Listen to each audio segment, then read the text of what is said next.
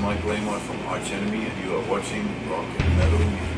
Hey guys, this is Ron from YouTube's Rock and Metal News, and this is your Maximum Threshold Rock and Metal News report. Accept are back in the studio working on a new album. Accept bassist Martin, he advised we're currently recording demo versions of the songs we've written so far to help us decide, together with our amazing producer Andy Sneap, which songs we'll be focusing on for the album. So far we have a solid dozen songs, but we're still writing more. Stay excited. Songs are already amazing and promise to make it to another killer album.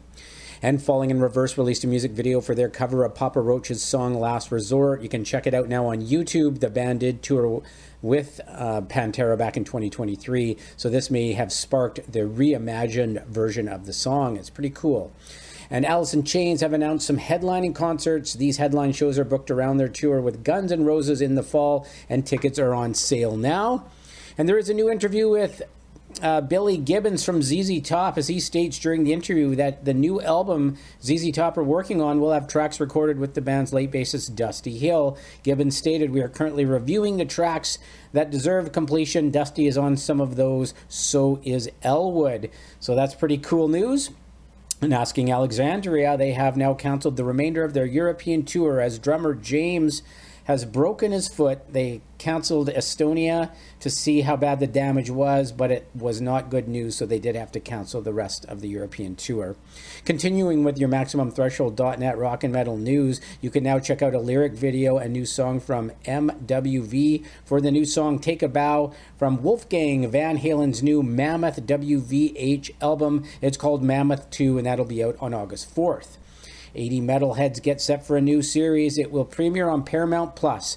They announced a 3-part docuseries titled I Want to Rock, the 80s Metal Dream, and that's going to start Tuesday, July 18th in the US and Canada. I Want to Rock, the 80s Metal Dream will take you on a trip with members of Skid Row, Winger, Twisted Sister, and more as they fight for their spot in 80s metal.